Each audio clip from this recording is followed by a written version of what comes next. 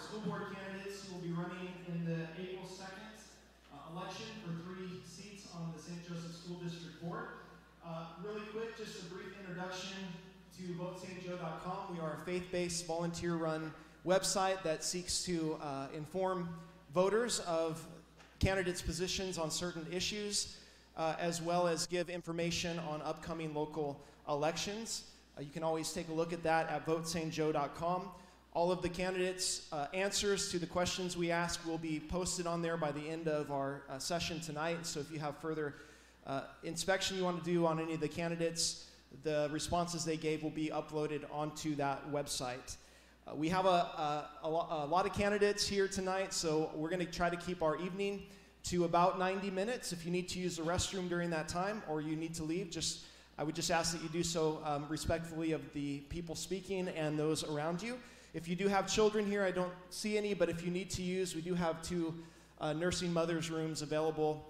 If you need to utilize those at any point in time, you can access those on the sides, the side doors in the sanctuary. With that being said, I'm going to now invite up our candidates. Why don't you give a welcome to all of our candidates this evening as they come up.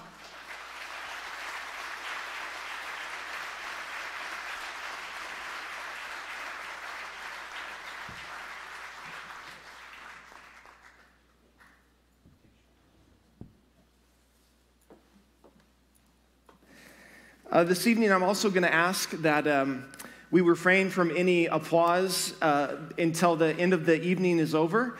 And as well as this, we're here tonight to dialogue questions. It's not a debate. We ask that you don't have any interruptions to anyone who is speaking this evening, and we want to conduct ourselves with all honor and respect for everyone at the table and everyone in the room. And so we appreciate your cooperation with that.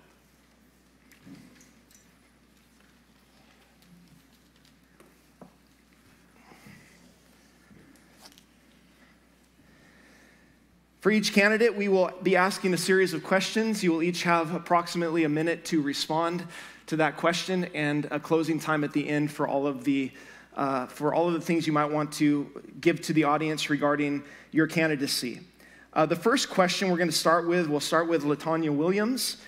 And I want to start off on a positive note and ask all of you, what encourages you the most about the direction of the St. Joseph School District as you currently see it? Good evening, everyone. I'm LaTanya Williams, and I am the current president of the school board.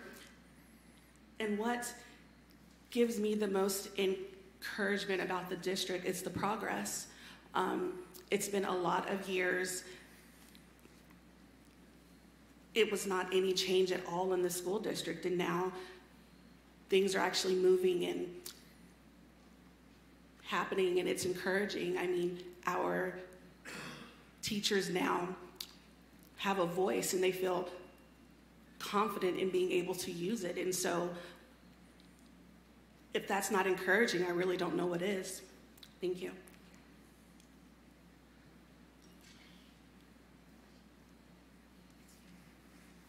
Kenneth. Good evening, everyone, and thank all the candidates for running. I think that's, in fact, the most encouraging thing we can all see here together right now. The amount of people running and the amount of people here at this gathering tonight. Keep up the good work, and this is exactly what we need. We need more candidates running every time. We need more gatherings like this. So that's the most obvious encouraging thing I can point out to all this sitting right here. Thank you. Tammy? Good evening. My name is Tammy Pasley, and the most encouraging thing to me about the district as I sit here this evening is a staff that chooses to show up every day and educate our kids. And I feel like right now we have an administration that's probably the best that we've had in the 43 years that I've lived here in St. Joseph, and in the 34 years that I've worked in education. I can tell you from top to bottom, I feel like this is the staff that best understands St. Joseph, the staff that best understands what we deal with when it comes to educating our kids, and the fact that they show up despite the many challenges that we have. So I'm very grateful and thankful for our staff. Good evening, everybody. I'm Mike Moore, and boy, I'd echo some of this. I'm going to try to squeeze in two things. I really am encouraged by the administration's relationship with the teachers and the administration's commitment to be good leaders. And so I've seen a lot of that just the past few months. I think it's wonderful. And then the other thing I'd like to squeeze in is just some of the quality and talent of our students, right? So I was able to host a contest around STEM, science, technology, engineering, math, and 3 teams from 2 different high schools presented ideas, problems in the community, and they presented solutions to kind of a professional, and the winner was awarded $10,000 to implement their plan. And the students, many of them never have done that before, just blew me away. And so very encouraging, the talent we have in this district. I'm Jacob McMillan, and I want to thank you for being here tonight. I want to thank Josh for having us and hosting events like this. And I think the most encouraging thing is our early learning centers that we're doing. We do have a reading proficiency problem here in St. Joe, and we've identified that if we can get kids reading by 3rd grade, their success in testing and other educational endeavors goes up tremendously. So I think the early learning centers, getting kids into preschools, getting them kindergarten ready has been a huge accomplishment for our district, and we need to continue to build upon that. Also, I think our English language learners, I am very proud of our city and our school district embracing the challenge of getting every child, whether they speak English as their primary language or not, getting every child educated. And I'm a proud citizen to know that our school district is teaching and reaching out and building a relationship with every child despite language barriers. And I think you should be proud of that tonight. So we're focusing on getting kids reading by 3rd grade. That is great. And we're overcoming language obstacles of the children that are moving into our community. Thank you. This is going to be a tough pill to swallow. I'm not really encouraged by anything. I hate to say it, but I'm not. Our test scores are way down. They're bad. We may possibly get threatened by the state. Our facilities are falling apart, and we're trying to get a bond issue passed that a lot of people don't seem to understand. Me personally, I'm in favor of it, but that's me personally. But when I see the encouragement I see is in the kids and in their faces. I've been a substitute, and one of the toughest classes I ever had to do was a group of 2nd graders. And I had a student that was unruly. And the one and only time I ever had to call a resource officer was in that class. But I had a little girl sitting right in front of me. She was my encouragement, because she sits there and she says, I hate this so much, but I want to be here. So that says a lot about our kids. Thank you. I think it's our academics committee. Ashley McGinnis leads it. You don't know the progress yet, but they took 3rd grade. There's a pilot program. All these 3rd graders went from 30% proficiency to 70% this year. So at the meeting Monday, they voted to expand this to all 13 schools. So if we can get all these 3rd graders reading at 70% within a year, we save our accreditations. We don't lose them. So our academic committee, led by Ashley McGinnis, is my most hopeful for everything that's happening in the district. Thank you. Good evening, everybody. My name is Rhonda Chesney. I am a former educator in the St. Joe School District. I taught for 29 years in the school district, and currently I teach at Missouri Western education majors. So through my job at Missouri Western, I'm in a lot of classrooms in the St. Joe School District, and I think the most positive thing that I see through my job at Missouri Western is we have a lot of teachers who are teaching under contract while they're doing their student teaching, and the grade level partners that my students have embraced them, have helped them to be successful when they're just learning how to be a teacher, and to keep them excited about the teaching profession, because we want them to stay in teaching, and we particularly want them to stay in the St. Joseph School District. So I am very happy to see the collaboration and relationship building that teachers are doing for my students. And when this is happening, that in turn helps my students who are new to the teaching profession to be the best teachers they can be and support the children in our community. Thank you. Thank you all. Kenneth, we'll start with you on this next question. In your opinion, what is the most pressing need within the education sector of our community that should be addressed by the school board and the school district in this current season?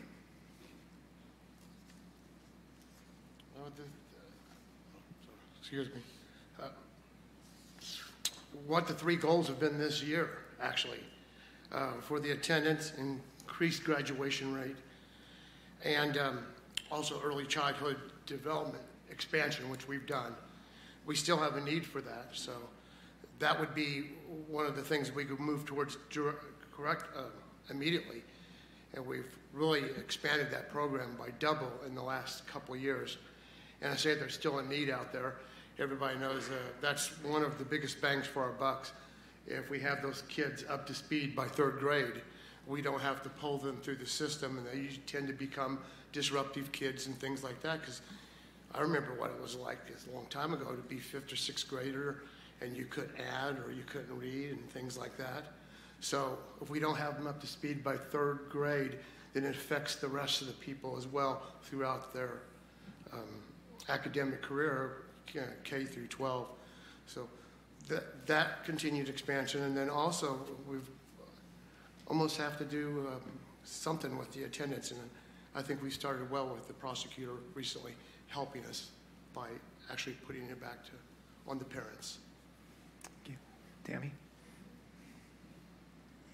Okay, I think there are 2 needs that are almost interchangeable that can't really be separated, and that is behavior and academics. I think our district really has to get serious about behavior.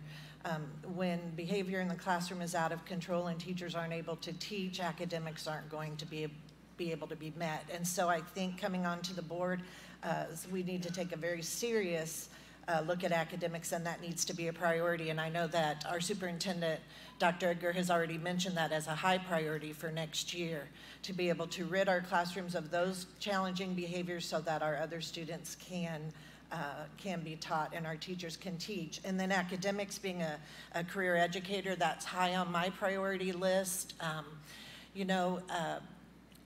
It's not rocket science to be able to raise test scores. I hate that we have to be tied to a state test, but we are in order to meet compliance to be able to get our state funding. And so we just have to be rigorous in making sure that the standards, the Missouri Show Me standards, are being taught in our classrooms every day, reviewed in our classrooms every day, embedded in our curriculum, and that our kids are being successful in achieving those standards, and it can be done. I've taught my career in the Savannah School District. We have always met those standards high and above the state average, and it can be done here in St. Joseph also. We're doing a great job implementing that in our young children, and we need to make sure we're doing that at every level, and I know how to get that done. I've taught teachers how to do that. Thank you. Mike? I think a month or so ago, my answer would have been, behavioral issues and attendance. And I've recently expanded that to talk about really teacher support as a whole. And so, the February board meeting was so interesting. The topic was the 4-day school week. But the clear takeaway with that meeting was our teachers are in trouble. They need support. Do they deserve more pay and need more pay? Absolutely. But there's a reason behind it, other than they deserve it, and that is that we can't attract enough teachers and staff to fill all the jobs. There are dozens of jobs open in the district, and the result of that are overloaded teachers and overloaded staff. And so we need to do whatever it takes to become attractive enough as a district to fill those jobs and show those teachers that they're supported. Thank you. Thank you. I think the biggest need that we need to draw attention to is accreditation. We have a 3-year cycle in the state of Missouri, and you have to be above a 70. And 2 years ago, we were a 69 or 67. Last year, we were a 62. We have not met accreditation standard, and if we don't make it this year, we are going to be at the mercy of the state on what they want to do. And if you lose accreditation, so you don't know, that means our district would have to pay the tuition for our kids to go to different districts. So that's our tax money sending our kids to other districts, which would be detrimental for our community. So I think accreditation is our big goal. We got to get above the state minimum of 70. And to do that, we need great staff. But teachers can be compensated, but they want conduct cleaned up. We can't have kids hitting, spitting, and yelling at teachers and being in the classroom all day and the next day and the next day. We have to get back to suspending kids that are disrupting classrooms so that the other kids can learn and can advance. And so I think good teachers, and support them on conduct, watch our classroom sizes, but there's only one marker for next year that the board needs to make sure, and that's getting us above 70 of accreditation. I would have to say, like everybody else pretty much said here, it's a discipline issue. We need to get the discipline in the classrooms under control. And with that, we need to support the teachers and back the teachers.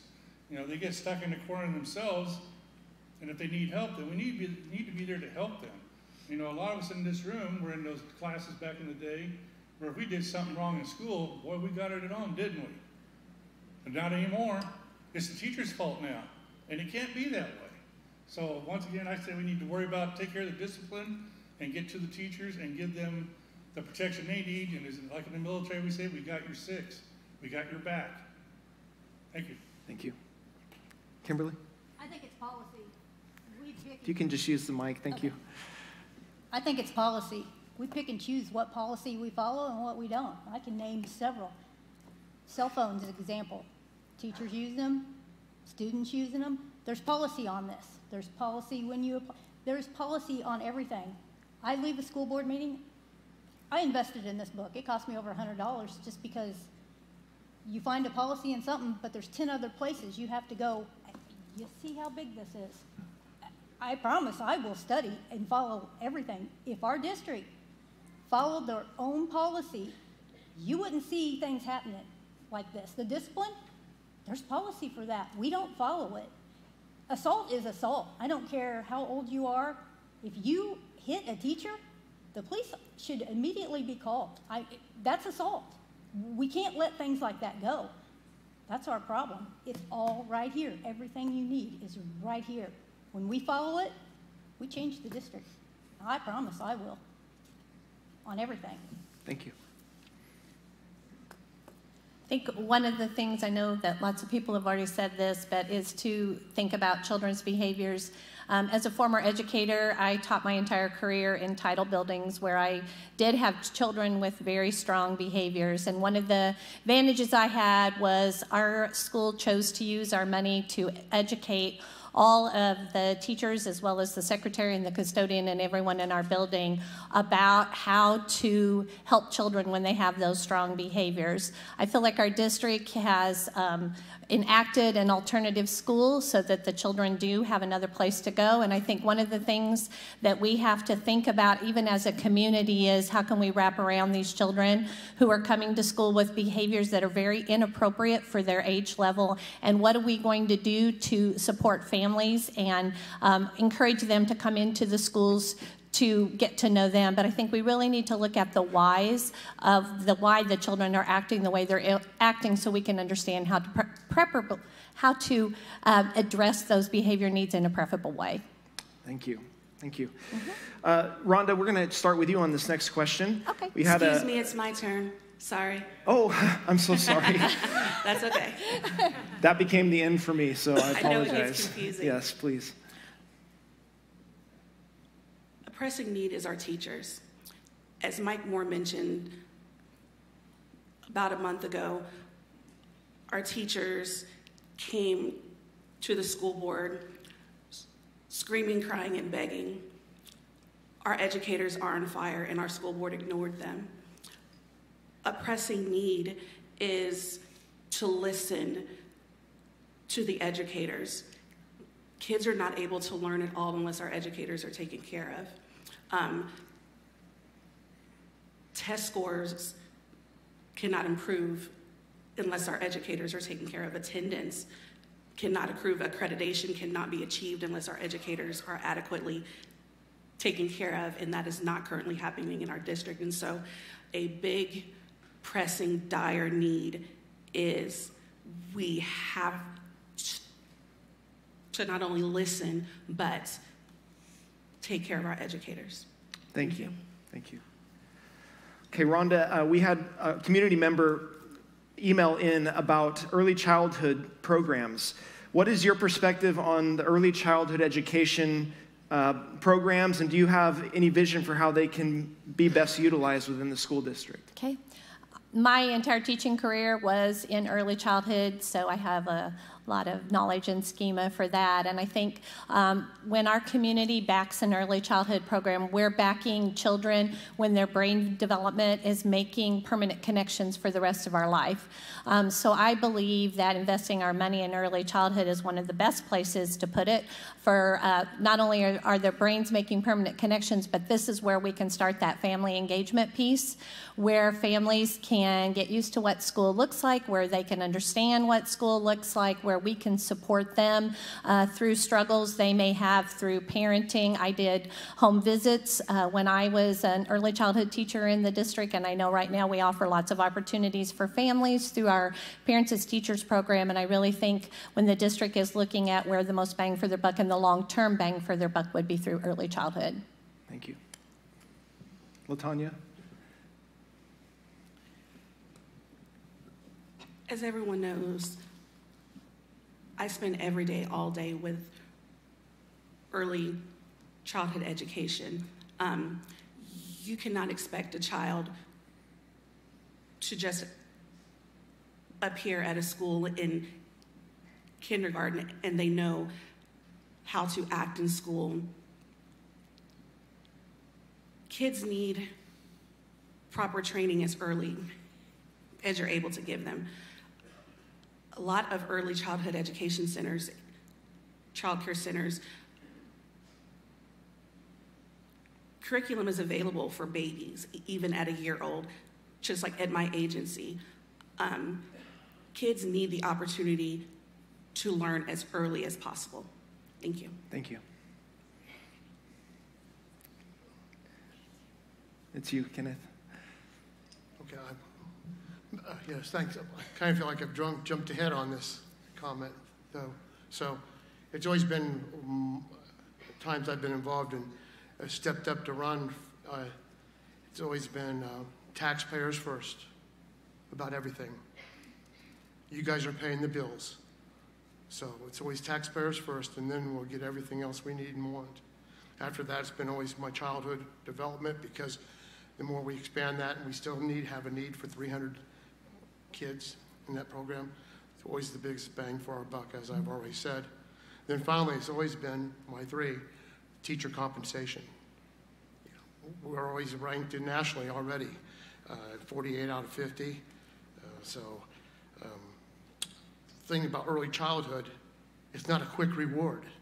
We have to stick with it for 5 to 7 years. That third grader has to become a freshman, and never let happen what before in our district 2 years ago, when we had 300 freshmen out of our 750 class that got 0 credits for the entire year.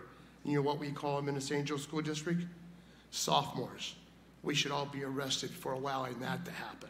And that was a policy that got changed because there was a no-fail policy put in place by our last superintendent. Thank you. Tammy? Early childhood education is a vital part of education, and it's especially vital when we are in a community where we have 73% free and reduced lunch, where we have a very high poverty level. And so I'm extremely proud of the district for opening our Early Learning Center in the South End, and then this past year opening our Early Learning Center in the middle of town at Mark Twain. And I hope that we grow that program to open an Early Learning Center in the North End, so that we are reaching as many children as possible to be able to start them in their education process long before they do hit the kindergarten level. And when we do that, we'll see a tremendous change in kids being successful in reading on grade level at the 3rd grade level. Yeah, my perspective on early childhood really comes from teachers and the community who repeatedly tell us it's a priority and it's very important to a child's education. So I believe that. And, you know, to me, to continue to support those programs that Tammy mentioned, expansion of those early childhood programs within the district, And then other agencies around town, you know, people like Parents as Teachers who get in and help families and get kids ready to go to school. To support that would be my vision. Thank you. I wish I could yield my time to my wife. She teaches first grade at Pickett. She's at parent conferences tonight, but she is early childhood certified, and she reminds me every day of the importance of those early years of education and getting kids going. You know, if kids can go into kindergarten knowing their letters and numbers, then we can work on phonics, then we can work on sentence structure. But when kids go into kindergarten and they don't know their letters and numbers, then we're already behind. And so our early childhood centers really do a good job of getting kids ready for kindergarten. I just would like to see us increase the awareness and availability, keep doing Parents as Teachers. It's one of the greatest presentations we've had at Academics Committee about 3 months ago. We got to hear from our Parents as Teachers and the great work they do. But ultimately, these early ages are very important because they lay a foundation that older grades cannot go back and lay.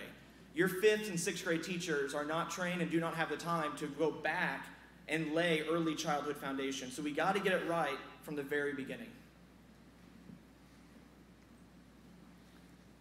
I think that, like a lot of things have been said already, the early childhood development is a very crucial thing.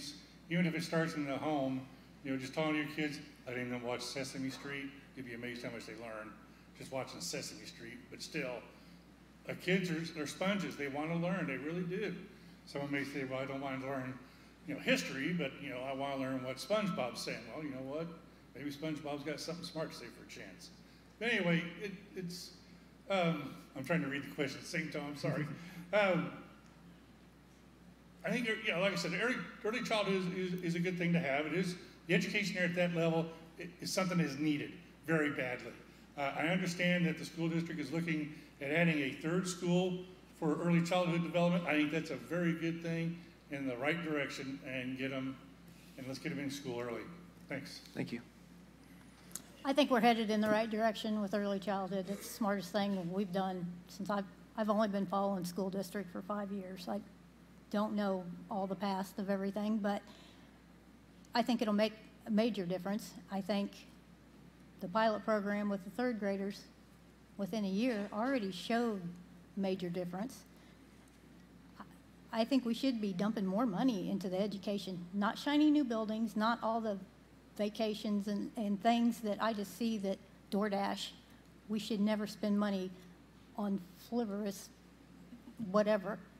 Everything should go to education. That we are here for students. We are here to get every child educated and get them through school. Our graduation rate, we got to figure out what's going on and help these kids in any way possible. I don't care how much money we spend. I want it all to go direct to get our kids through school. Thank you. Jacob, we're going to start with you on this next question. The Missouri Department of Elementary and Secondary Education reports that St. Joseph students are significantly underperforming in math and language arts. Our graduate diploma level is nearly 14% under the state level. Student attendance is also well below the state average. How do you see the school board's role in helping address improving academics? Yeah, I think we've talked about it a lot tonight, but it starts with classroom behavior. It's hard to learn when you're being disturbed or being distracted by students in your classroom. It's hard to teach when you have kids that are pulling on you and yelling and running around and running through the halls. So I think classroom conduct is one. I also think teacher recruitment and retainment is another one. And I think we need to have a multi-pronged approach to that. It doesn't just have to be a 4-day. If our test scores are low, I think we need our kids in the class as much as we can get them. And so I think we need to stay with 5 days, but I think we need to look at compensation and classroom conduct and classroom size. And I think that's going to help our improvement. It's the best teachers you have, because the greatest asset this district has is our teachers. That relationship in the classroom is the most essential thing. So we need to improve that, and we need to protect it from being taken away. Because one less day with our teachers is not going to raise test scores. Losing a reading lesson on a Friday cannot be made up in 4 minutes, scattered Monday, Tuesday, Wednesday, Thursday. So you want your test scores to come up, you keep the kids in the classrooms, you recruit and retain the greatest teachers using compensation, conduct improvement, and classroom size, and then we'll see improvement. Thank you. Warren? Well, once again, it's like it's been said, is that we got to deal with the discipline problem of getting the kids in school to begin with. Attendance has been a very big issue with the school district here lately, but we got to really address how we can take care of that problem, because some of the kids don't show up just because mom needs them to babysit their younger sibling that day. So I think that's one of the big things that needs to be addressed, like I said, is attendance. We need to keep them in the classroom. And a lot of people are not going to probably like this, but we got to stay with the 5-day-a-week for now. I think we've blamed a lot on COVID. I think that COVID had a lot to do with it. But once again, I think we need to get caught up. And if that means be 5 days a week, 5 days a week. If that means we're going into the summer, we're going into the summer. We're getting summer school. We're getting these kids' grades back up. We're getting their GPAs up to a sustainable level. So, thank you. Thanks. Kim? I think we got to figure out why these kids aren't graduating. Well, what's the core reason? What is happening? I think we got a lot of great people, staff, but they're all have doctorate degrees. I don't see how someone with a doctorate degree could ever understand a child that has not finished school. The mindsets are totally different. I think we need a different kind of people, more like me. I have no degrees, but we got to reach them in a way that we can understand them. And I think someone with a doctorate degree doesn't understand what's happening, and that's part of our problem. I think we need to go back to basics and just figure out what is happening. Why are they not graduating? There's reasons. We can figure this all out, but it's going to take other people that have lived this to help give information on why is this not happening. I think on that too. Thank you. Just from my experience of being in the classroom, I've experienced the challenges connected with trying to raise academic achievement. I agree with what's been said that we need to look at the behavioral needs of our children and meet those needs. I want to also add, I think, another perspective on it is how are we working really hard to build relationships with families so they want to send their children to school. Also, I think another piece of that is building relationships with the children that we have in the classroom. I didn't know that was a key factor when I first started teaching, that how important relationship building was. But once I figured that out, because I had a wonderful principal who helped me figure that out, I realized that when I started building relationships with the children in my classroom, they were willing to do pretty much anything for me. And I could see when they went to the next grade level and that teacher didn't have that same perspective on things, how some of those children really struggled being in the room. But I firmly believe that building relationships with children is important. Therefore, as a board, we also have to have good relationships with each other. So we are modeling what that looks like from the top down of our school district. Thank you. As I look at the question, I'm looking at a lot of different issues, a lot of different problems, and every problem could have 8 to 10 answers and such. And then I look at the end of the question and it lists the school board's role. Our role directly involves creation and the implementation of the policies to address those issues. It is not to actively correct those issues on our own. It will be getting too much into the weeds and the jobs of the admin and the teachers and such. And so the school board members' role would be the creation and the implementation of the policies in order to address all those issues individually. Thank you. Thank you. Okay, I think I may have touched on this already, but why our need is so great, and we cannot be compared with almost any other district in the state, is because of our high poverty rate. This exacerbates everything, from discipline to attendance.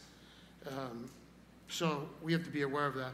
I'll go back and then again thank the current prosecutor's office for that has had a ripple. I've heard it out in the community. about when there's 7 or 8 people had their name on the front page about not getting their kids to school, hey, that catches on real quick. And, you know, up until 16, actually, the parent is responsible legally. So there's no excuse. We cannot blame it on the kid, the student at all, up until, I would say, at least freshman year. It's the parent problem up until their freshman year why they're not coming to school. And if we need to list more people every day on websites about the people who aren't getting their kids there, now, luckily, thank you very much. One of the reasons I'm running for the board is my concern over the academic status of our district, and Ms. Williams is so correct in saying that as a board member, my role will be to support the Academic Services Committee, making sure there's policy there and making sure they have what they need to help our teachers be successful so that our students will be successful. But I was very fortunate as a classroom teacher for many years to work with the Department of Elementary and Secondary Education in curriculum and assessment. And so if I have a specialty at all, it is in curriculum and assessment, and I have held workshops and held professional development, teaching teachers how to bring up their test scores with their students. And so I think I bring that skill set to the board and offer that to our academic services to be just another source of ideas and thinking outside the box on how we can do that. As Mr. McMillan mentioned, we do not want to lose our accreditation. It may seem as easy as farming our kids out to other districts. That's not going to happen. Other districts are full. What's going to happen is the state is going to come in and take over our district. And that is something that we do not want to happen. That would be the worst thing ever. I served on a committee and I went to St. Louis to a district that was taken over, and I was part of that team that went in and evaluated that district, and it was horrid. It is something that we can't even begin to think about happening to our town, to our staff, and to our kids in St. Joe. So you're right, we do have to raise the score, and I'm willing to get down in the trenches with our teachers and our staff and find the way to raise our test scores, and that is a skill set that I will bring to the board. As far as the board's role in supporting academic improvement, you know, 3 things come to mind. The first one I mentioned, which is just do everything we can to make the district a great place to work, to attract and retain the best teachers we absolutely can. The second thing I would mention, especially for older students, I think there's great opportunity to tie their education to career development, right? So when a student has their eye, especially a high schooler has their eye on graduating and earning a living, I think we can jump in and take advantage of that by tying what they're working on to a possible future job. And, you know, guys, the business community is hurting for workforce. And so businesses, the state, right now, they are absolutely allies in supporting that kind of thinking. And then the last thing I would mention is really one of the board's roles, I think, is to model the behaviors we expect in the classroom and from our students. And so, you know, just be great citizens. Thank you. Thank you, Mike. The next question, it's a little bit of an involved question, but we'll start with Tammy this time. According to the American Library Association, 2023 saw a 65% increase in parents challenging sexually explicit books dealing with topics of gender identity and LGBTQ issues found in school libraries across the nation.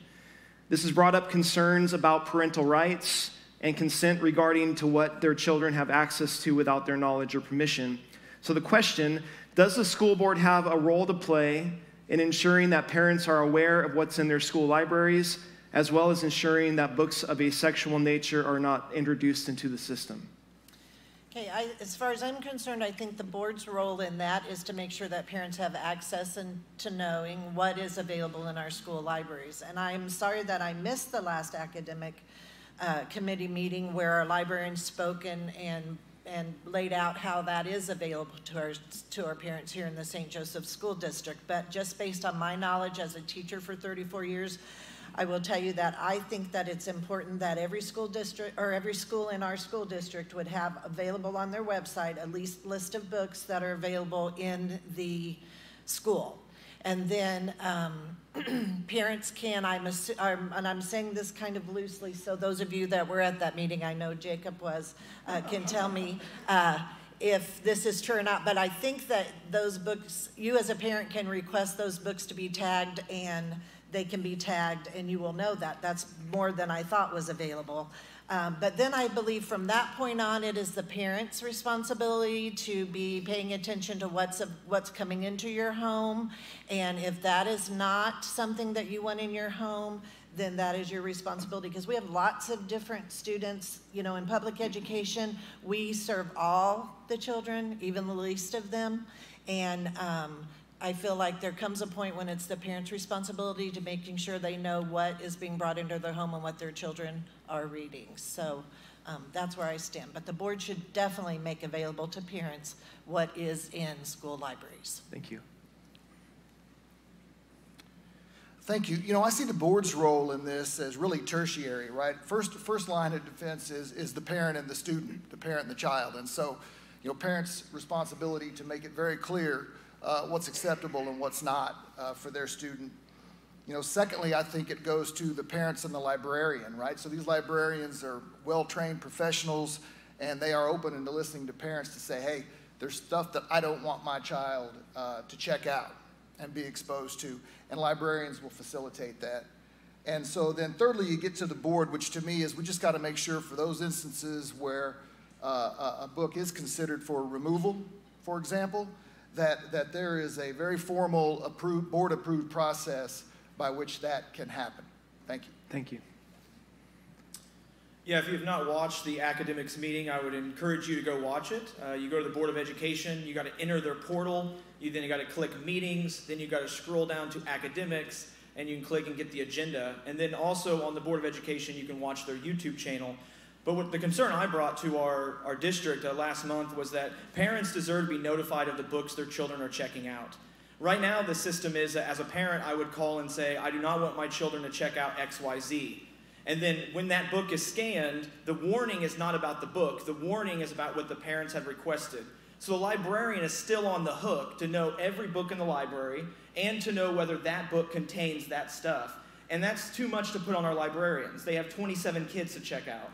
So if we adopt a system like the public library has, which is called a receipt notification system, every time your child checks a book out, you'll get an email, which makes you the parent and not the librarian. And also I'll say this, there is no room for graphic sex in our libraries. And those books need to be evaluated by this board, and those books need to be removed. That's not a worldview issue, that's a graphic sex issue. It's okay to have books of every worldview, but the parents need to be notified. If I'm a Muslim family and my kid is reading a Christian book, they deserve to be notified. If I'm a Christian family and my kid's reading a book of a different worldview, I deserve to be notified. It's not about one worldview over another. It's about letting parents be parents and making sure they're involved in the education of their children. Thank you. I do think that the school has a responsibility to let them know what their kids are checking in and out. And the parent does have every right in the world to know what's going through the libraries in all their schools. You know, I don't see any reason why you can't walk in or find out what's in there. But also you got to watch that tight line you walk about what books you consider one way or the other. As far as instilling the books that of that nature they're not introduced in the system, I think we can do everything we can, as parents. But the kids are going to find out eventually, and I'm not saying they need to find out through the library, but once again, what is a biology book considered a book of a sexual nature? That's the tight line I'm talking about is that slippery slope right there. But I agree with what you said about if there's a book that the parent should know what their kids are checking out. Thank you. Thank you. First, I'm going to say we do not co-parent with the government, okay? And I'm not putting it all on parents. This is our community. These are our kids. Whether they're our kids or not, we got to protect them, not just the parents. Like you said, we got 70% free and reduced lunch. These might not be the kind of parents that are watching everything. Our crime rate is high. No, as a society, as a community, we watch all the kids, not just ours. As of now, the librarians, they get to choose. Each librarian in each school gets to choose what comes in, and the principal approves it. That is our system right now. I do not agree with it. I do think the board should have a list of those. Whoever's on the board, whether they decide to check or not, I guarantee I will. And I'm not going to say ban books, but age appropriate. Our grade schools cannot have sexual books in them. And some of the explicit books, McMillan, he did an awesome job. If you guys missed that, I'll give him all the credit in the world. Some of this I did not know, the books we have here, but right now we have some extremely bad. I didn't think we did. I didn't think it was here at our community, but it is, and we have them now in every school. I do encourage you to watch that meeting because he knows a lot about some of these books. Thank you. I think one of the things that we need to keep in mind that a vast majority of the children in our schools, age-wise, are still minors. And I think we need to keep that in mind. I also think that we do want to encourage parents to be involved not only in what books they're reading, but in all of the education.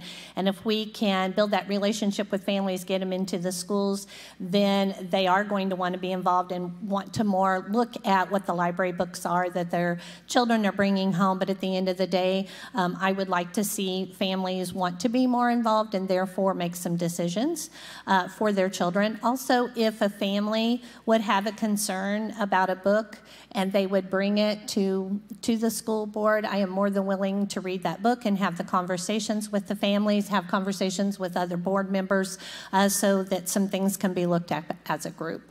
Thank you. Mm-hmm. Of course, as a parent, I believe in parental choice. I also believe that as a parent, I already have that choice. I'm the mom of 3 daughters. Everyone's a reader. And I always make sure that I know they're librarians. I know what my daughters are reading. I'm responsible on the information that my daughters are able to check out. I'm not responsible on the information that your daughters are able to check out. I also trust our librarians. If I'm not able to trust the judgment of the librarians, then why are they even in the building? Don't get me wrong, I am against incest, rape, graphic pornography. But I also love the Bible, and all of that's in there too. So I think that we all need to use our own judgment on our own kids and not for everybody else's. Thank you. Thank you.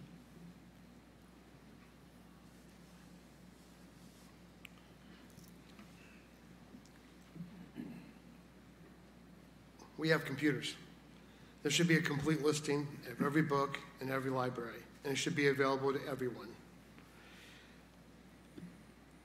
There should also be available of a no checkout list so that the parent can review the lists that are in that library, each library, and then if there's they should be able to do it. That's why we have computers. It can be done. And I think when the board would be involved is that, yeah, if there's a final, I think we should definitely be involved in the final say, especially if something gets flagged or something becomes controversial in some shape or form, then we should have access to review that as well. And then basically let the parent be the parent. Thank you all. We're going to start with Mike on this next question. According to a 2022 survey done by City Journal of randomized set of 1,800 recent high school graduates across the nation, 62% of the students reported being taught in a class that America is a systemically racist country. 69% reported being taught white people have white privilege, and 67% report being taught that America is built on stolen land. All of these assertions are sourced in what we would know as critical race theory, which is based on a highly biased and controversial ideology. As a school board member, do you support or stand against these ideas being introduced through curriculums or teachers in our school district?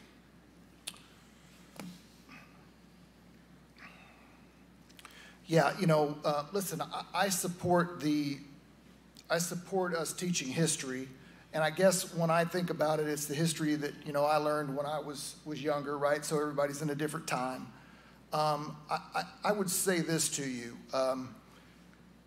I went to a grade school that probably 7 years before I attended was completely segregated. And as I grew up, I just thought everybody was the same. We were friends, we were classmates, we did everything together. It became clear to me as I got older that not everybody felt like that.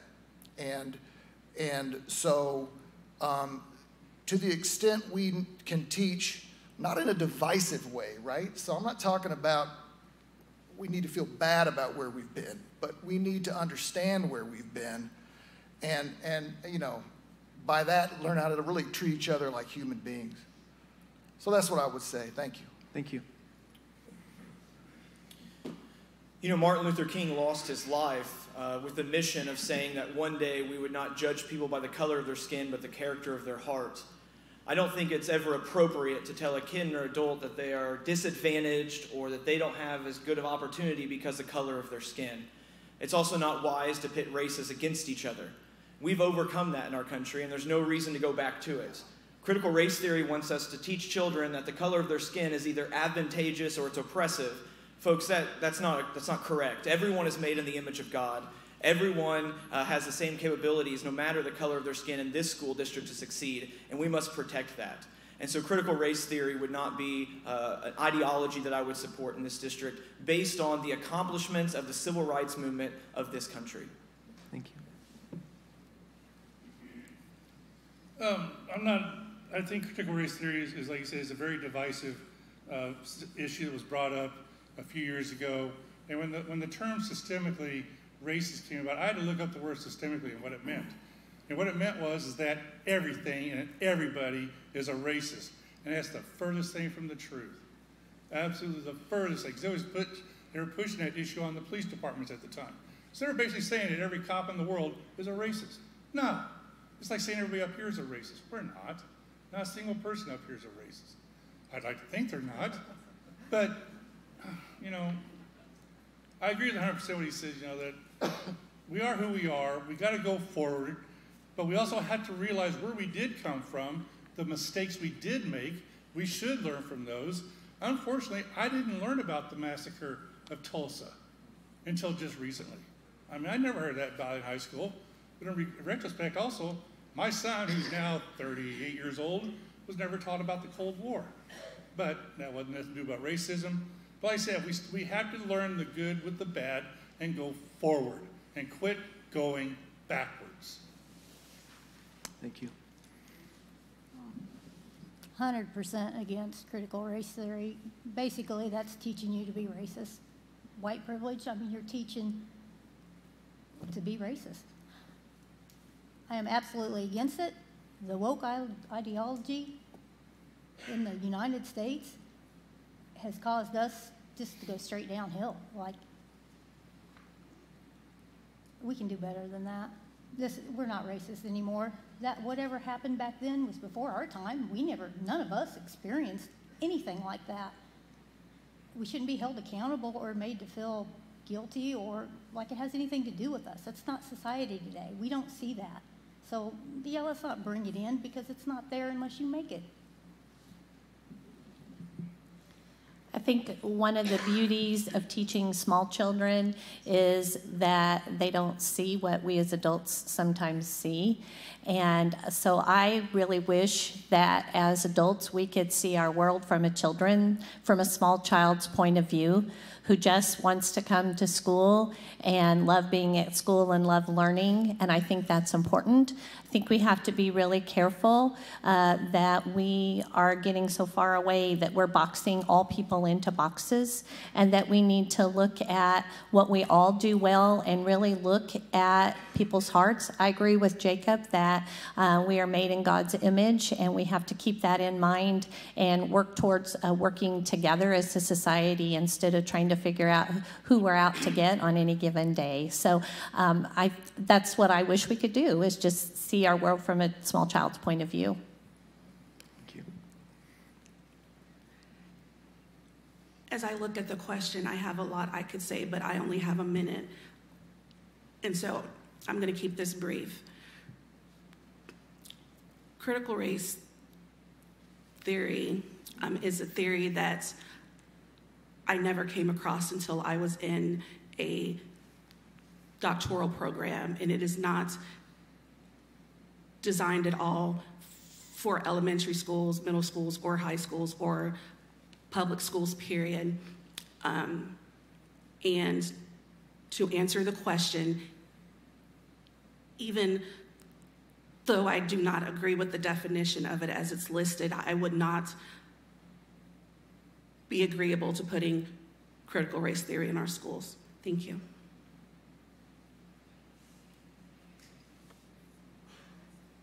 So, our country's made mistakes. Our society makes mistakes. And we, fortunately, in our country, have learned from them. So, I don't think that our schools are the place to continue to remind us of these mistakes. I think we just need to keep it simple.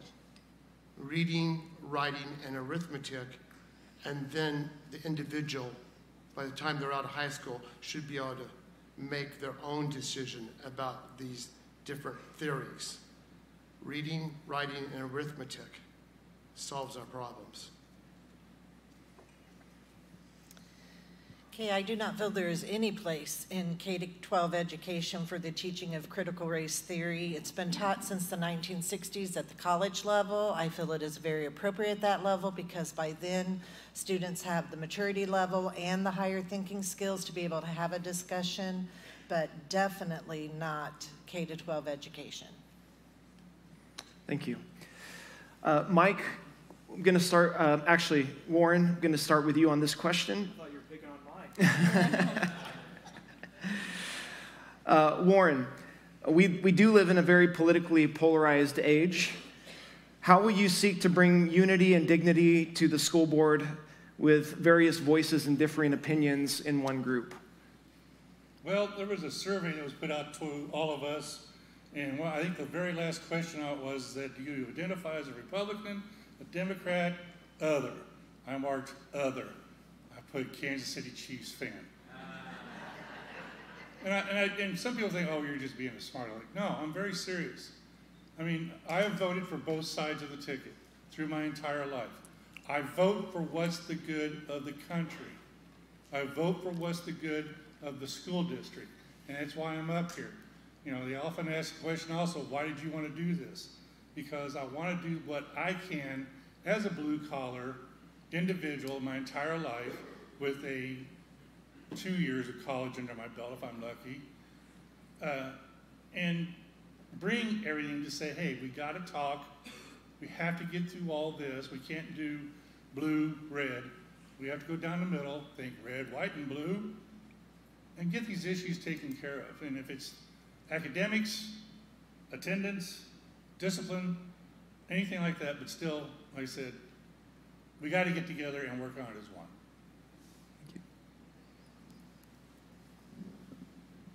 I say we follow policy. Everything's in here. If we are following policy, we're not going with our own opinions. We're following the guidelines that were put out and set out to follow. We don't follow policy. I'm going to tell you right now. I look it up all the time. We pick and choose what we want to follow. When we follow this, we shouldn't have any argument about anything. If policy is policy, and if we were following it, there shouldn't be a problem. I think there are two things that we can do, and one is to be a listener and to genuinely listen to what the other person has to say in a respectful manner. The second thing is we ultimately have to keep in mind our job on the school board is children. Because without children, there is no school district. And so I think we need to work really hard to work together and to always keep in mind our job is to do what is best for the children in our community, because we do all have a responsibility with the kids in our community to wrap around them. And so I think the eyes that go on our school district really do go to the school board. It's what's recorded, it's what's out there for anybody in the whole entire world to see. And so I think we need to listen to each other, collaborate, and work together so that we are a team doing what's best for children. Thank you. School boards are nonpartisan. It's a reason it was made like that. Our kids are nonpartisan. It doesn't matter about a political party in a classroom or on a school board. Our school board is extremely diverse. It's a representation of our community. And with diversity comes with a lot of different views and opinions, a lot of differences. If everyone could just put the kids above everything else, above your egos, above your differences, above your anger, above your churches, above your friends, I think that everything could be so much better. And that's easier said than done a majority of times, only as long as everyone continues to try and remember kids are most important. I think it can be achieved. Thank you. Thank you.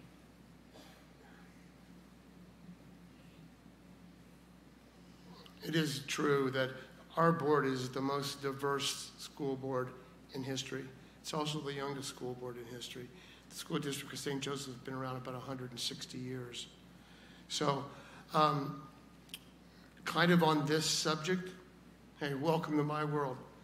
I say the way to do it is keep showing up, keep fighting for the right people. I agree there could be quite a little bit more decorum that was bestowed upon our organization at this point. But this is the debate stage for a reason. And our diversity and our difference in opinions are reflected for all of you to see. So I'm going to keep showing up. I'm going to keep working for the taxpayer, early childhood development, and the teacher's compensation. Okay, I skipped that question on the questionnaire because the school board is set up to be nonpartisan. And as long as I am a part of the school system, I hope that we can keep that a nonpartisan entity.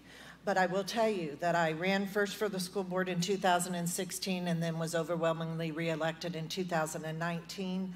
And the reason I decided to come back in this election is because of one reason specifically, and that is to bring order and decorum to the school board. It's desperately needed, and I think that's something I can bring. I have a vast amount of experience in education. I have 6 years of experience as a school board member, 92 hours of school board training, and surely within all of that experience, I can be able to work with the board and help us to be a team that supports education, because I'm passionate about kids, I'm passionate about public education. It has been my life's work, and it is serious. And public education is hard, and we need a board that is focused to do the best for our kids, and so order and decorum is important. Yeah, so unity and dignity. I guess the first thing I would say is just do my very best to treat others like I want to be treated, right? And at a bigger level with teamwork, there's an author named Lencioni who wrote a book called The 5 Dysfunctions of a Team. Picture, if you will, a pyramid. At the top of this pyramid are results, the results we all want to get. At the bottom, the foundation of this pyramid is trust. And so Lencioni explains that without this trust, you'll never be successful. And the kind of trust he's talking about is the kind of trust that can lead to the next level in the pyramid, which is healthy conflict, right? So we're never going to all agree. There's no perfect person, process, or place. But if we can get to a point where we respect each other, treat each other good enough to have those discussions, move to that point where we can have that healthy conflict, we can deliver great results. Since I went last on the last question, I would like to circle back around to critical race theory. For those who say it's not in our curriculum, it is in our libraries. All Boys Aren't Blue, the first 6 chapters of that book is critical race theory, where every white teacher this author had lied to him and told him the wrong history. So it is present in St. Joseph, Missouri. And dealing with this question, I think we can debate all day long. I think we can be diverse all day long. I think we can disagree all day long. That doesn't mean you have to degrade the person that you're talking to. That doesn't mean that you can threaten them and intimidate them if they disagree with you. I think we need more professionalism and respect on our board. I think we need to stop interrupting people. We need to set meeting expectations. We need to stay on topic, and we need to make sure it's not. And my promise to this community is every night I go home to my wife and children, I will never act in any way to bring shame upon them. They mean the world to me. And so the way we behave in public, they share my last name. And so I will behave and conduct myself in every meeting to where when I go home at night, I'm proud of how I acted. Thank you. We just hold our applause. Thank you. Ken, we're going to start with you on this one. Across the nation, we have seen school boards play a significant role in dealing with policies, dealing with human sexuality, gender identity. Would you support policies allowing students to use restrooms or locker rooms or participate in sports based on their preferred gender rather than their natural born gender?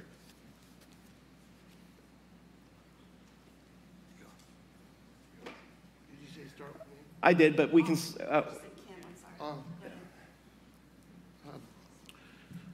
Well, I got to answer that question the last time I was here in front of your organization. And the way I feel about that is the way you was born is the way you was born.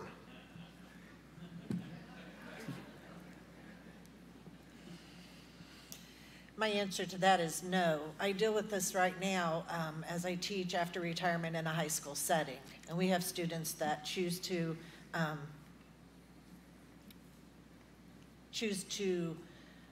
be identified as a gender besides the gender that they were born into, and there are things set up for them to be able to use the restroom and use locker rooms and that, and they work perfectly fine, and it doesn't make our other students uncomfortable. And so the school districts already have things in place, and everybody's happy, and the kids are fine, and we're taking good care of them. But as long as it is their preferred, I say no. I feel like we need to consider all of our students. Yeah, I prefer that we use the restrooms and we play on the sports teams per the gender that we were born with. I will say this, I tend not to think about getting too wound up about the restroom part of it as far as new construction, right? There's a great example of addressing this situation in the new Kansas City airport, right? So we've got wall-to-wall doors and total privacy. There are separate private changing rooms, and so I go in there and I wash my hands next to a lady, and that all works fine, right? So, but Yeah, to answer your first part of your question, yeah, I prefer it when we play on the sports teams and we use the restrooms that we're born with. Thank you. Yeah, when it comes to bathrooms and locker rooms, biological sex determines which facility a student uses. I understand Mike's approval of the Kansas City Airport, but that structure would be very difficult in a school setting because teachers need to see what stalls are being used and who's in those stalls. And so I think we just need to build facilities based on the biological sex that they were born with. But I also think in a crowd like tonight, it's a good reminder that the greatest thing we can do in our school district is recruit every family of every lifestyle. So while bathrooms and sports teams may be restricted to biological sex, we need to respect every family and every worldview in our community, because the more kids we get into our district, the better we'll be. And so while this topic is a very hot button issue, it has a very easy answer. Biological sex determines bathrooms and sports teams. It's also a good reminder tonight that doesn't mean we can disrespect or we can mistreat families of different worldviews. They belong in the district, they're our neighbors, we love them, but when it comes to this specific question about this part of the school, we do need to draw a line. My flat answer to this is no. We don't need to be worried about the gender identity in the schools. To me, it's not a school issue. It's just a family issue, a personal issue. So that's something that should be dealt with on the outside of the school. These young ladies and women have worked too long and too hard, to get to where they are, to get their own sports, their own, what's the word? So you want to go to college. Thank you. Scholarships. They worked too hard and too long to get the scholarships, and we had Article 9 come in for all that. So they deserve it, they need it, and I think they should keep it that way. Excuse me if I rambled. Thank you. Mine's short, absolutely not. Absolutely not. I would only support bathrooms and locker rooms based on student biological gender. Thank you. I think you're forgetting me again. I'll keep it pretty easy. I support the policies that will keep our children safe and secure and protected and included for who they are. I think that every district needs to decide on their own population. I know that I've been on the board for 3 years, and we've never talked about this as a board. I think that it is a big issue in the media. I think it invokes a lot of fear and a lot of questions. Only it's my opinion, all of our children need to be protected and safe. Thank you. Thank you. Well, Tanya, I'll start with you on this one. Teacher retention and sustainable salaries for teachers and staff seem to be a potential breaking point for our school district. As a candidate, what do you believe is the best approach for attracting, paying, and retaining quality teachers? And will that require a tax increase for the people? Amazing question. I think I also kind of already answered this earlier. People, of course, they choose a job over money and over the benefits and everything, okay, but they also choose a job by the climate and the culture, how their bosses treat them. Teachers also choose a job based about the living conditions in the community. And the community they've not made it a practice in order to teach our educators well. And so I think that the conditions for the teachers have to improve, and that also includes the compensation, if that includes a tax hike or elimination of the Prop C waiver, or both. I mean, I think it's whatever it takes in order to be able to pay our educators a living wage. Thank you.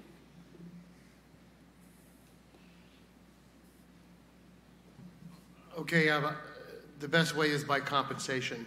I know we took a path down there for the 4-day week, but we could compare ourselves with independents demographically as far as our population of poverty rates, things like that. But you realize there's about 500 districts in the state, and 117 of them have gone to 4-day and been on for several years. And other than Warrenton, Missouri, at 3,000 population, it's the biggest you jump clear to independence.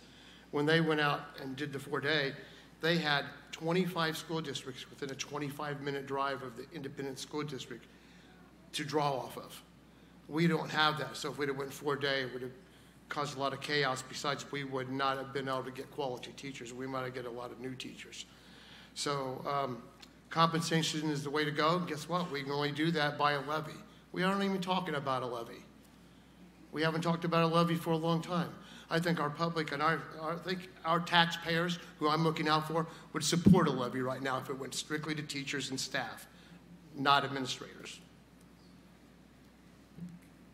That seems to be the million-dollar question right now, not just here in St. Joe, but across the country. So if I had the right answer, I'd bottle it and sell it and then really, truly retire from education. But I think listening to our teachers, you know, asking me as a board member what I think is a great thing, but sitting down and really asking our teachers, what is it that's going to get you to stay here in St. Joseph, Missouri? What is it that's going to get you to retain? Or us to retain you here is the most important thing that we could do. The retention part to me is more important than the recruiting part, even though we do have a lot of positions to fill, but we need to keep those veteran teachers here. I do believe compensation, that's the first thing that comes up, and if it requires a levy to go to our community and ask for teacher raises, I would support that. But I think there are some other things that we can do for our teachers, but the most important thing we can do is support them, show them that they have a community that supports them. I don't think they believe that right now. And then support them as a board, truly be listeners and let them know that we are, you know, their cheerleaders and we support them. Yeah, you know, I mentioned earlier being attractive enough in all aspects of a district to retain and hire. And so I would support a tax increase to get that done. Again, not only for the pay, but for the fact that that will allow us to fill all the dozens of open jobs that help make teachers' lives better day to day, being fully staffed in the district. The other thing I would mention that doesn't get a lot of play, in fact, it gets a lot of negative play, but you know, a lot of job satisfaction depends on your supervisor. You're the leader in each building. And I think there has been a little bit of ignoring of skill development and leadership development in the district. I'm happy to report I've been a part of bringing some of that to the district, and it's really energized the leadership team. I think they're looking at how they get the same quality leadership in every single building, so those teachers know they've got somebody that supports them and has their back. Thank you. Being the spouse of a first grade teacher, I hope I get this question right or I'll be in trouble, but most teachers will tell you the big 3 C's: compensation, student conduct, and classroom size. I spoke a lot about that tonight, so let's keep going. In our recruitment and retention meetings, which I've attended the last 6 months, the teachers have come back with some ideas, such as hiring more full-time subs, buyback programs for vacation and sick days once they hit a benchmark. Those programs can be explored. But when it comes to a levy, I think before we worry about raising more money, we also need to evaluate our budget and ask the question, does our budget reflect a prioritization of teachers and staff? If we're going to spend 6 weeks, 8 weeks saying that the greatest asset we have is building staff, then why don't we go to the finance guy and ask him, does our budget reflect that also? Because a lot of times your priorities can be established with where you spend your money. And so before we go to the public, I'd like to see our budget honor and prioritize the building staff before other unnecessary things. And then also a long-term plan would help our retention quite a bit. My wife for the last 6 years has had to worry, is my school closing? Is my school not closing? Is this school closing? Is this being rebounded? You know what? Employees don't like an unpredictable employer. We need dependability, not just for our families and our students. We need dependability for our employees so they know where they're going to work next year and the year after and the year after. Long-term plan, reevaluate the budget, and keep listening to teachers. Sorry. Yeah. I'm a preacher. I get wound up.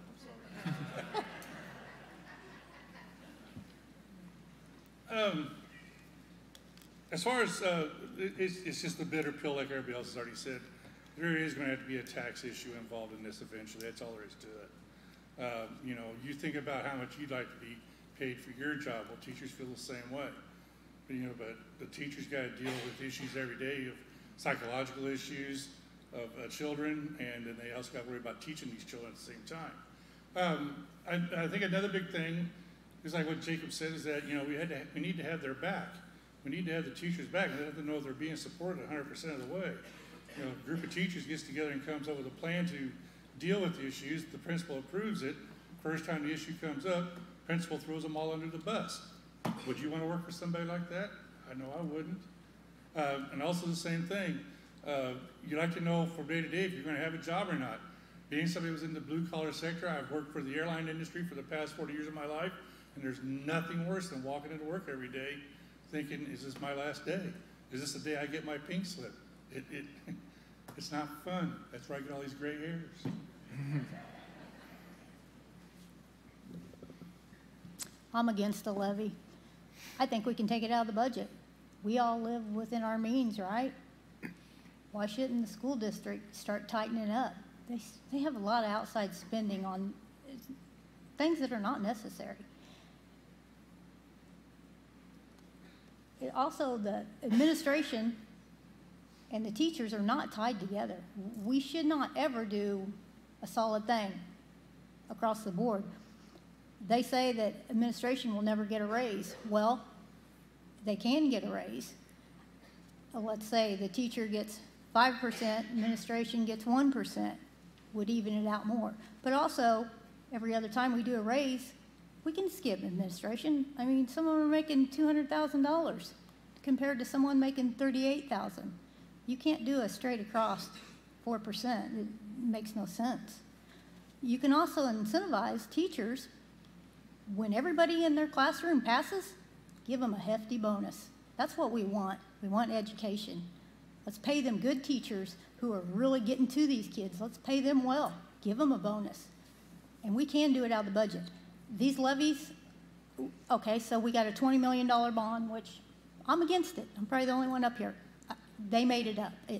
We need this stuff because actually we want an $80 million bond capacity so we can start building new. I say until we get our students educated, we don't build nothing new. We start where we should start. All of our money should go towards educating our kids.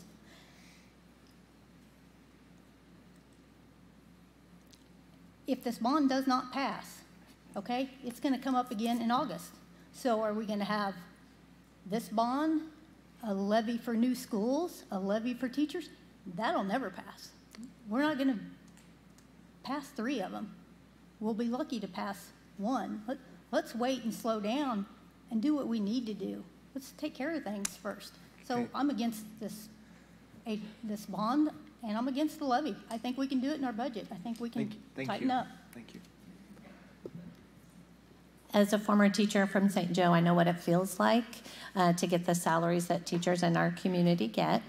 One of the things that I would like to see as well as increases for our teachers, but also continuing some of the programs that we have that are a means to attract our current students in St. Joe to stay in St. Joe as a teacher through our Grow Your Own program.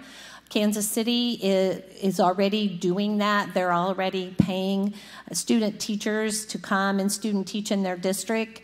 And so I think looking at how are we going to keep the college students that we have right here in our community, because I know we have good students here. I would want them to teach my grandchildren. So I think also looking at how are we going to retain the teachers that are currently learning how to be teachers right here in our own community is a good situation to be thinking about as well. Great, thank you. Mm-hmm. Well, due to our time, we have time for one more question, and then actually the closing comments. There are so many issues that we could address and haven't up to this point, but certainly we would like you guys just to sum up your candidacy and why you believe you're the best person to be on the school board, and share your closing thoughts and heart with those here tonight. And we'll start with LaTanya, and you can give your closing statement. Good evening, everyone. As I stated earlier, I'm LaTanya Williams, and I am the current president of our school board. And I would like to thank Pastor Blevins and your organization for allowing me to come here and speak. And I'm not gonna lie, I was a little bit nervous, and so I do appreciate you giving a very cordial forum. Thank you so much. And my why, in all honesty, I have a why right up in the audience in the front. I work with kids every single day. A couple of the individuals up here called me a workhorse. And of course, it was a compliment. It was a compliment. And everything I do is to improve these kids and their educational opportunities. In my time on the board, it's been a lot of change. It's been a lot of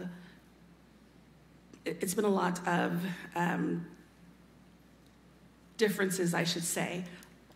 But our board needs to be a board where everyone on the community is represented, everyone in the community has a voice, even if it is a voice that you do not agree with on your own. Other people need to be able to look at a board and be able to know that there is a person up there that understands about their lives, about their kids, about their lifestyles, about their needs, and is willing to advocate and to protect and to educate their children, and I am that person for them. Thank you.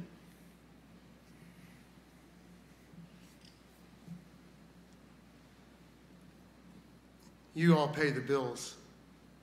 That's why I'm here first for, and why I'm running again. You pay the bills.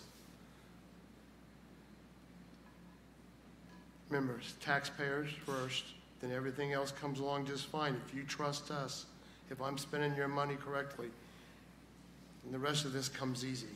Early childhood development is the best bang for a buck. Teacher compensation is important, along with a lot of other things as well. And I agree we can do it out of our present budget of $146 million, a lot more than we're doing. It's as simple as this: reading, writing, and arithmetic. It's as simple as that. And finally, I want to thank the rest of the candidates for stepping up and running. Thank you very much for stepping up and running. We have a good bunch up here that are concerned about our school district. I also want to thank you all as the audience for being here. We need more of this all the time. We need you. And then finally, thank you very much, Grace Church. An outstanding job again. Thank you very much. And great job. Thank you. The Lord gave me this scripture as I contemplated running again for the school board. It's found in Galatians 6:9, and it says, "And let us not grow weary of doing good, for in due season we will reap a harvest if we do not give up." And I'm not willing to give up on the St. Joseph School District. I'm ready to get back to work. I have 34 years in education, 19 years as an elementary school teacher, 7 years as a middle school teacher, and in my 5th year as after retirement as a high school teacher. I'm passionate about kids. I'm passionate about public education. As I said earlier, I was fortunate enough in my career to work with DESE, the Department of Elementary and Secondary Education, and have a background in curriculum and assessment that I think will be a benefit as a board member. I was blessed to serve as president of the Missouri State Teachers Association, which is an association, not a union, in our state with 44,000 members. And I worked alongside DESE to establish policy and alongside our legislature to establish establish legislation that would benefit our public schools here in Missouri. This is my 34th year to work with local legislators, or 31st year, I'm sorry, to work with local legislators and state legislators on legislation that benefits our schools. And so I take this work very seriously, and I am very, very excited about bringing all of this experience and this skill set back to the St. Joseph Board of Education. Again, I served 6 years on the board, 3 years in leadership, and I feel like that skill set will be beneficial to this current board as we work to bring some order into quorum and to get them back on and get us as a group, if I'm privileged to be reelected, back on course and bring that St. Joseph School District back to the center of our community. I am grateful for the opportunity tonight to be here, and I want to thank Grace Calvary Chapel for this forum tonight. Thank you. Folks, thanks for your kind attention tonight, and thanks to Vote St. Joe for putting this together and running it so well. I appreciate that a lot. My name is Mike Moore. I'm an engineer by training. I'm a 30-year business guy. I like to think I've done okay in building teams and managing a business, working on workforce development. My wife Kim and I have lived in St. Joseph for 20 years. We grew up in Atchison, so never been far. We sent our kids through the district. We have twins. They graduated back in 2017, and I've managed to stay involved with the district through a number of efforts, and also with the community through United Way and other agencies. And so I offer tonight, we get asked a lot what our vision is for the district. I kind of turned that into hey, how do we know we're successful? How would we know we're successful as a district? And what I've said to that is 3 simple but very difficult to achieve things. And the first one is we need more students achieving their potential. We need teachers and staff talking about how the district is just a great place to work. And we need the community, including the businesses, to recognize St. Joe School District as a positive asset to retain the families we have and to recruit new ones to town. Thanks for your kind attention. My why is that I'm invested in the school district. My wife has served for 14 years in the school district. I understand the immense value that teachers have, how they change lives every day, and I want to make sure that we're equipping and encouraging all building staff to do that great work. I'm invested with my children. We have 4 kids that attend the district. I understand the impact this district has on our kids. I understand how much time they're in the buildings, and I want to make sure that they have the best educational experience, not just my kids, but every kid. And as a school volunteer, we run 2 good news clubs at Pickett and Elementary, and Pickett Elementary and Hosey Elementary. I've also served on PTA. When you get to meet the kids of this community, you see very quickly they deserve a good education. And I want to make sure that we provide that from the board down. But really, why I'm running is that my wife and I are the product of school districts. My dad passed away 20 years to today. My wife grew up with a mother that was homeless and some substance abuse in her house. We got through our childhood because our local schools invested in us and prepared us for a successful future. And I want to make sure every kid in our community has that same chance. So I'm a product of a school district that put kids first and did everything they could to prepare them, and I want to continue that tradition. If you're wondering why you should vote for me, because I'm a critical thinker with a servant's heart, and I think we need that on the board.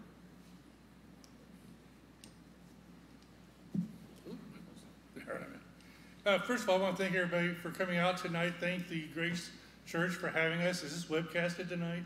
Yes. Thank you, because as I said earlier, I've been in the aviation business for the past 40 years.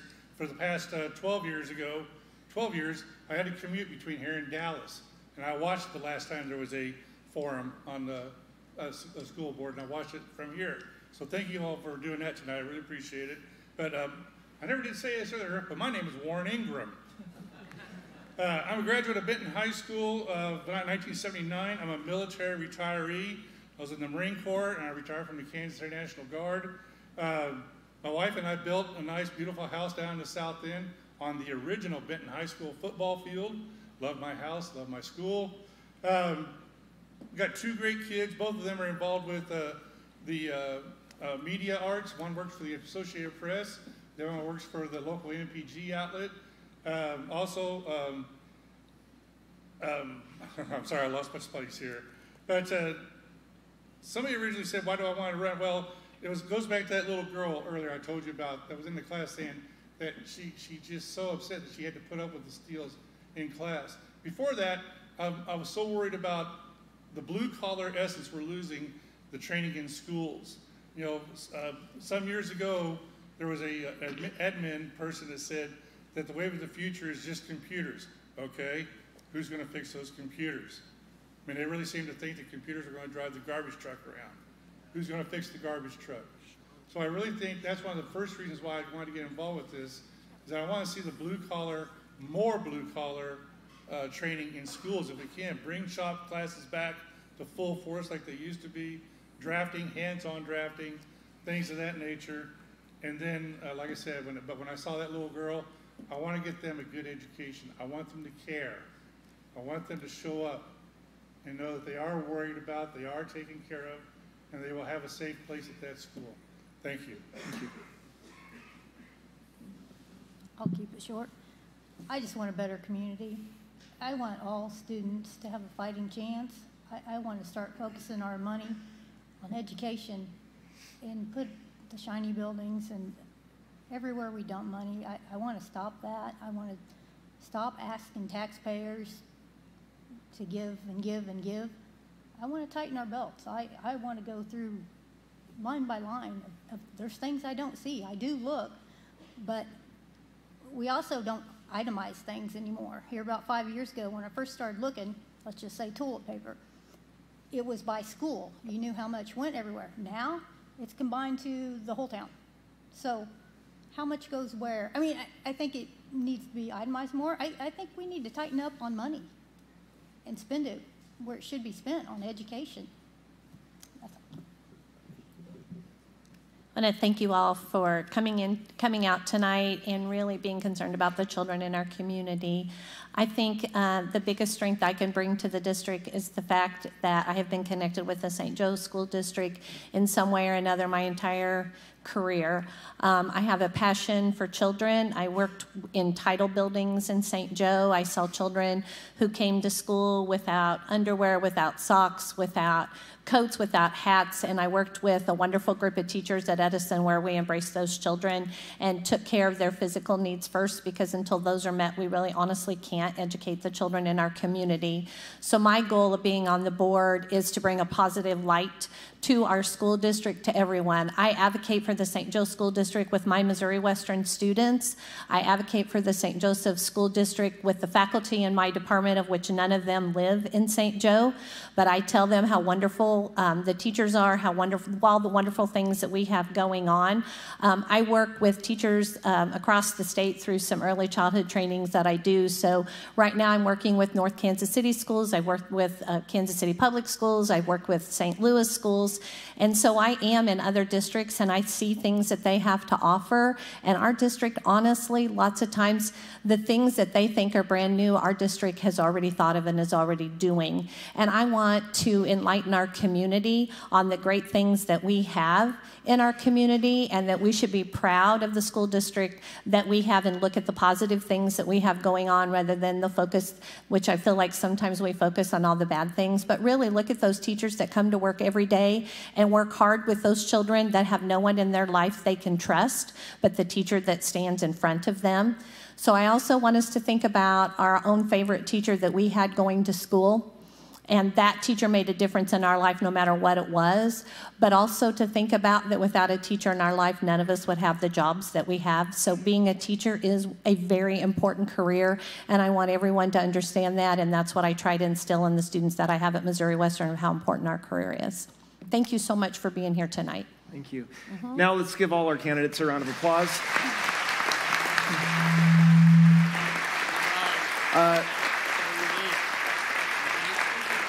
Thank you all for coming. Appreciated hearing your hearts and your thoughts. Before we close, this is a church and I'm a pastor. The Bible we preach here commands us all to pray for those in authority. And so I will close out the evening with a short prayer. Father God in heaven, we come to you and we thank you for those leaders in our community. Your word says that you have given them the authority they have. It comes from you. And Lord, we pray for them. We pray for our city council, for our current school board members, and for all those running, for our school staff and our teachers. Lord, we pray that you would give them all great wisdom. Your word says that the fear of the Lord is the beginning of wisdom, and we pray, Lord, that you would fill their minds with creative solutions and ideas that will bring about the best results for the community that you've called us to steward and to live in. We ask for your favor to be upon them, and that you place those in authority that you see fit best for this time in this place. But be with all of them, Lord. Be with each of their hearts and each of their minds and each of their families. And we pray this in Jesus' name. Amen. Amen. Thank you for coming again.